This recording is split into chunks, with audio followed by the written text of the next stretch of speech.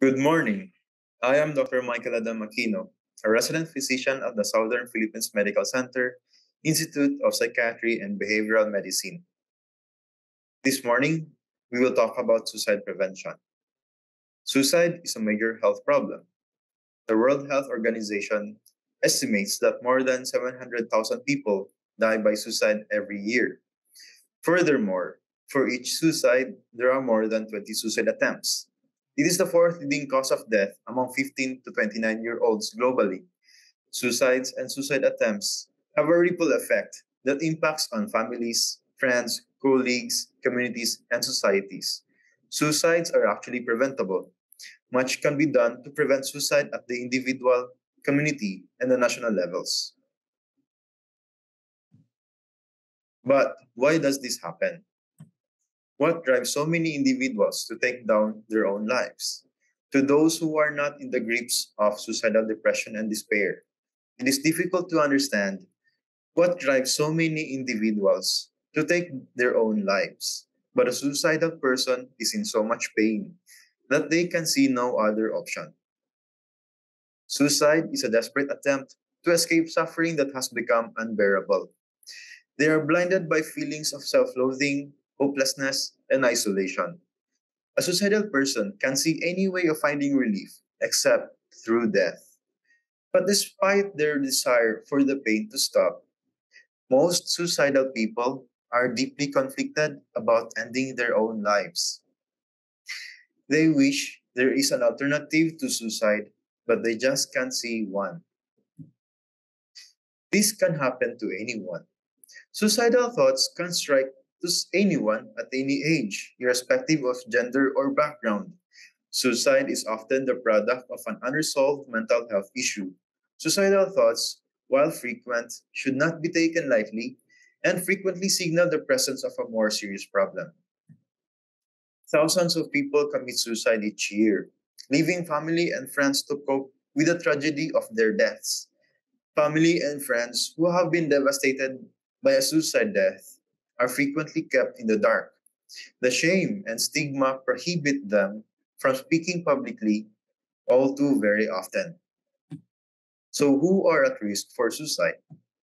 While the link between suicide and mental disorders, such as depression and alcohol use disorders, are well established in some countries, many suicides happen impulsively in the moments of crisis when they have a breakdown in their ability to deal with the stresses of their lives.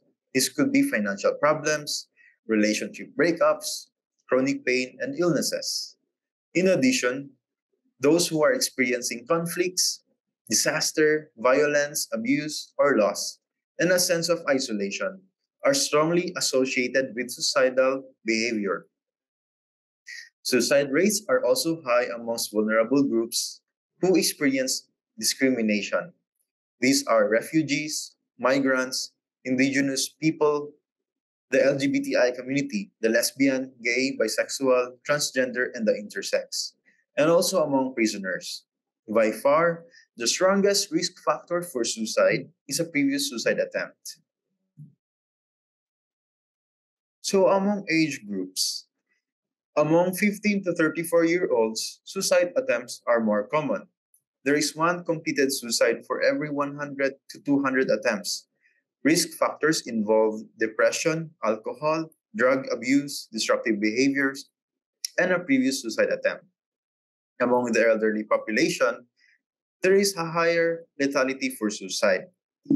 They complete one suicide for every four attempts. Risk factors include having a higher prevalence for depression. They are more socially isolated. They make fewer attempts per completed suicide, and they use more lethal methods. For the populations at risk, for among the race and ethnicity, in Asia, it has the highest rate of suicides among the world, about 60%. In the Western world, because they have more access to firearms, most suicides are committed by gunshots. In Asia, suicides are most often committed by pesticide ingestion, charcoal burning, and self immolation, or setting oneself on fire. Caucasian males have a higher rate of suicide in later life.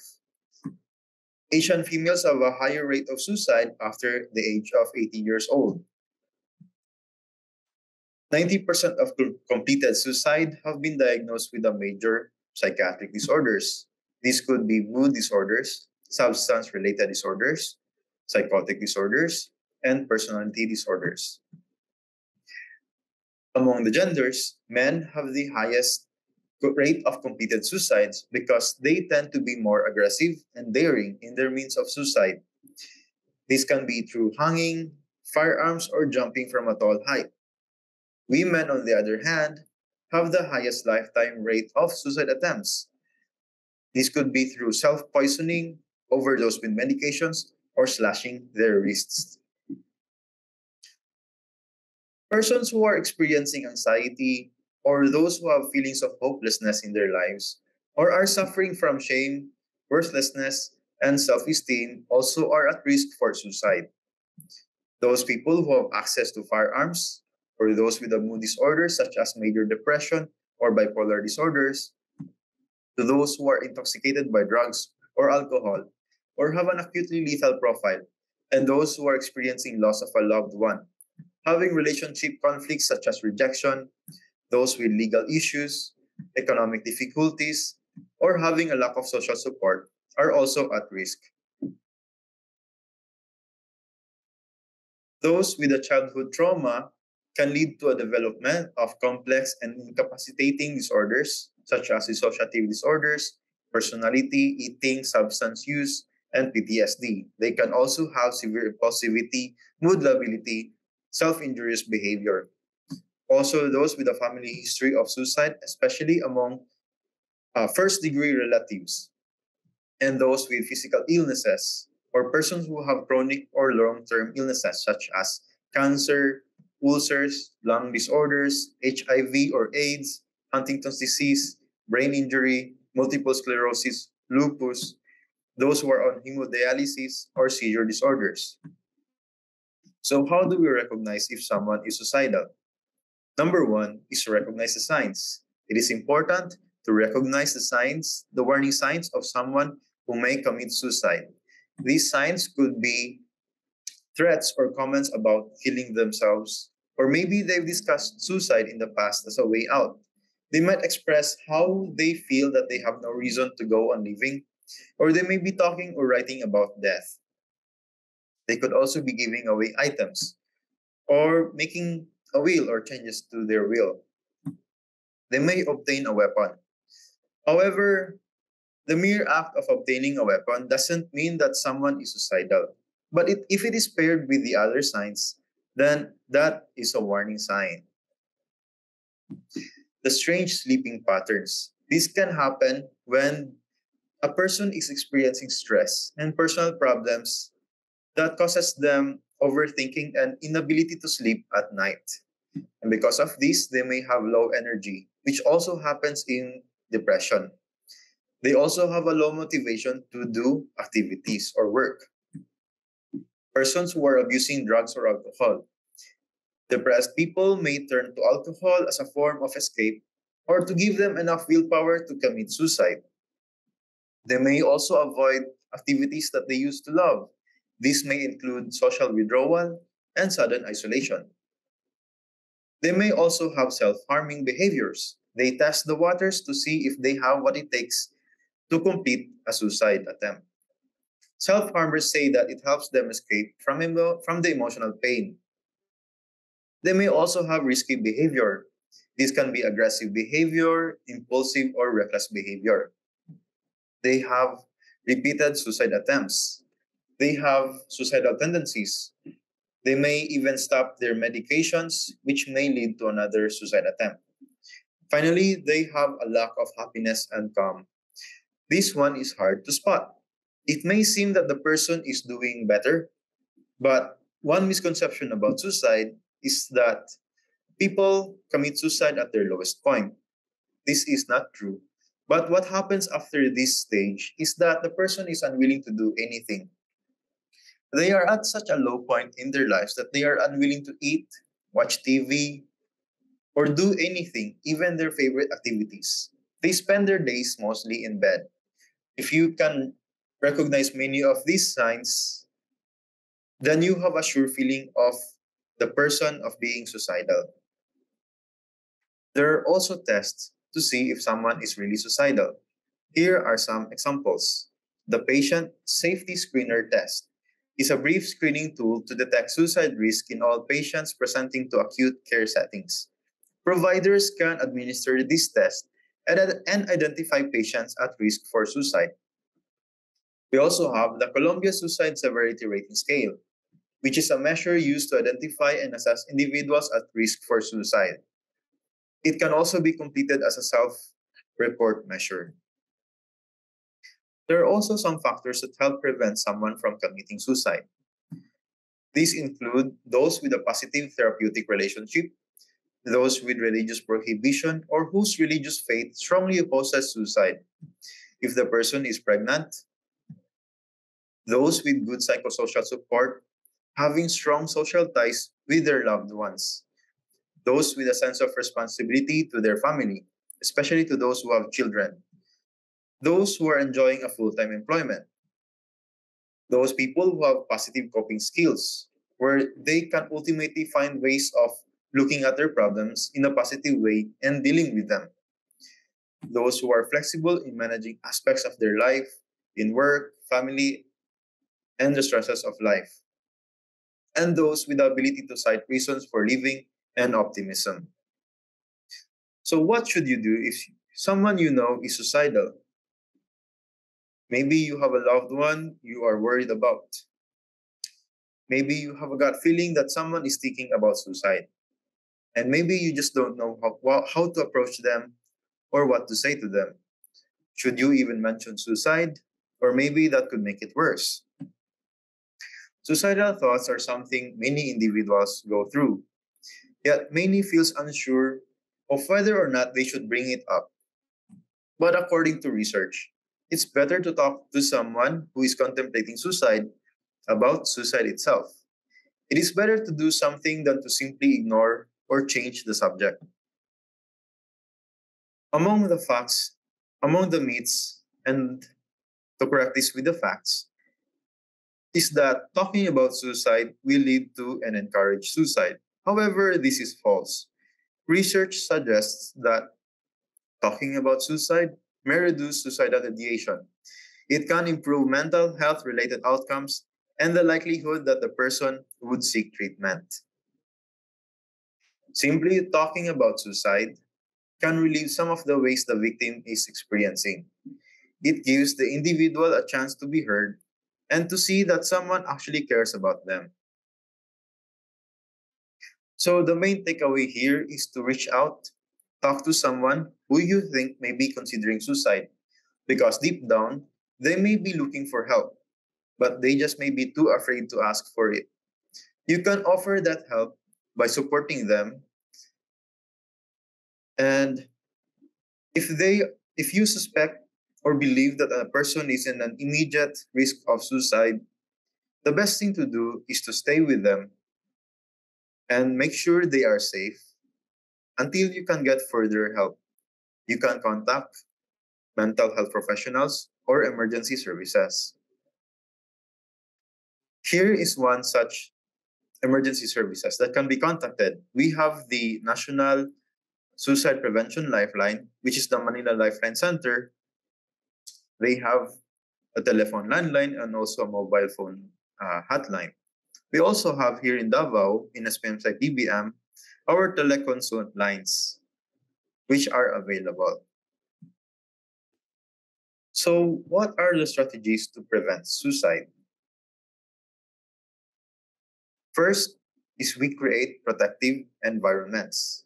This means reducing access to lethal means among persons at risk of suicide. Means of suicide such as firearms, hanging or suffocation, or jumping from heights provide little opportunity for rescue and as such have a high case fatality rates. So what we do is we intervene at suicide hotspots or places where suicides may take place easily. This includes tall structures such as bridges, cliffs, balconies, or rooftops. Efforts to prevent suicide at these locations include putting up barriers or limiting access of the individual to prevent them from jumping, and installing signs and telephones to encourage individuals who are considering suicide and to seek help. Second is safe storage practices. This means safe storage of medications, firearms, and other household products. These can be medications, detergents, ropes, uh, wires, and others such that can be used to commit suicide. And finally, remove any harmful items out of the room, including sharp objects such as knives, drugs, cleaning products, wires, cords, belts, or ropes. Second is to identify and support people at risk. Crisis intervention. So these approaches provide support and referral services, typically by connecting a person in crisis or a friend or family member of someone at risk to a trained volunteer or professional staff via telephone hotline, online chat, text messaging, or in person. Crisis intervention approaches are intended to impact key risk factors for suicide, including feelings of depression, hopelessness, subsequent mental health care utilization. Crisis interventions can put space or time between an individual who may be considering suicide and harmful behavior. So, we establish therapeutic alliance. We can do this by practicing empathy and demonstrating an understanding of the suicidal individual. Next is to provide them with treatment. This can be medications, which can be life saving, not only in the long term, but also in the short term. Individuals at high risk for suicide must be monitored closely or could be hospitalized until the crisis resolves. So, treatment for people at risk for suicide can include various forms of psychotherapy delivered by healthcare providers to help individuals with these mental health issues and other suicide risk factors with problem solving and emotional regulation. These treatment usually take place in a one-on-one or group format between the patients and the clinicians and can vary in duration. Next is we promote connectedness among individuals and within communities through modeling peer norms and enhancing community engagement activities. These programs uh, involve individuals to participate in a range of activities, including religious activities, community cleanup, and greening activities, and physical exercise.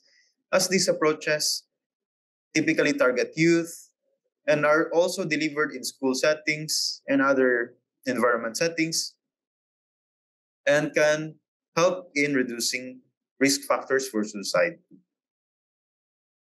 Next is we have teach coping and problem solving skills. This can mean parenting skills and family relationship programs. These provide caregivers with support and are designed to strengthen parenting skills, enhance positive parent to child interactions, and improve children's behavioral and emotional skills and abilities. These programs are designed for parents or caregivers with children in a specific age range and can be self directed or delivered to individual families or groups of families. Some programs have sessions primarily with parents or caregivers, while others include sessions for parents or caregivers, youth, and the family. They teach them with parent to child communication and relationships and the youth's interpersonal and problem solving skills. Next is to lessen harm and prevent future risk. This can include postvention and safe reporting and messaging about suicide. Postvention approaches are implemented after a suicide has taken place. This may include debriefing sessions, counseling, and bereavement or support groups for surviving friends, family members, and other close contacts. These programs reduce survivors' guilt, feelings of depression, and complicated grief about the safe reporting and messaging about suicide. The manner in which an information on a recent suicide is communicated to the public via school assemblies, mass media, or social media can heighten the risk of suicide among vulnerable individuals and can contribute to a suicide contagion. Reports that are inclusive of suicide prevention messages, stories of hope, resilience, risk and protective factors, and links to helping resources, and that avoid sensationalizing events or reducing suicide to one cause can help reduce the likelihood of suicide contagion.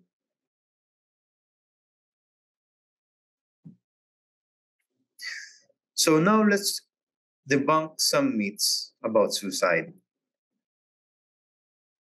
First myth is that suicide only affects individuals with a mental health condition. This is wrong, as many individuals with mental illness are not affected by suicidal thoughts, and not all people who attempt or die by suicide have mental illness. Once an individual is suicidal, he or she will always remain suicidal. This is also wrong. Active suicidal ideation is often short term and situation specific. Third, people who die by suicide are selfish and take the easy way out. Again, this is a myth. People do not die by suicide because they do not want to live. People die by suicide because they want to end their suffering. Fourth myth is that talking about suicide will lead to and encourage suicide. The fact is that talking about suicide may reduce suicidal ideation. It improves mental health related outcomes and the likelihood that the person would seek treatment. Fifth myth is that most suicides happen suddenly and without warning. However, warning signs verbally or behaviorally precede most suicides, according to research. The last myth is that suicide cannot be prevented. This is not true. Suicide is preventable, but it is just only unpredictable.